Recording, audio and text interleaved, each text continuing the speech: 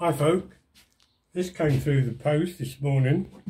The last plane I made, I've done a straight swap for this one I made 2 years ago. And the man who had this one, he wanted a skew mouth. Well, he wanted to try a skew mouth, but he decided it's not really what he wanted, because these are only best when you're using the shooting board.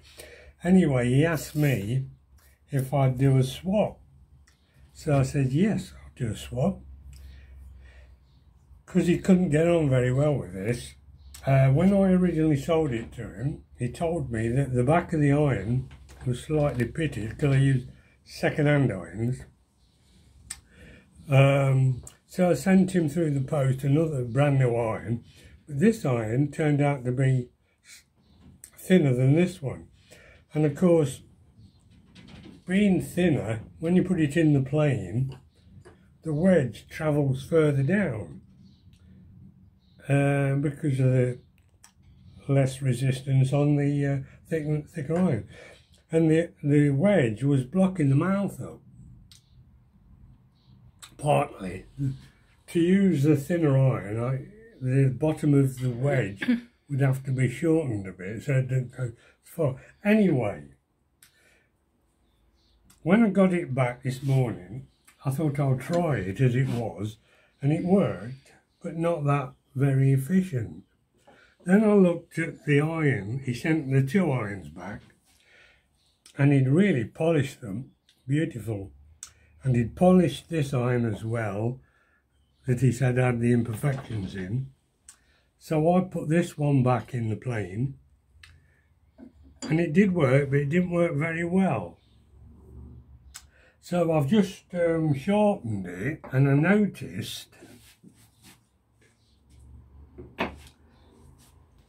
when whoever had it had sharpened it, it was rounded, and it wasn't really getting to the very edge. I looked at it carefully, not this one, the one that's in, and it was rounded, and it was sharpish, but he hadn't got a non-reflective edge. So I put more pressure on the front and made sure I'd got about a 1/16 of an inch flat to the cutting edge. And then put it in the plane, and it works beautiful now.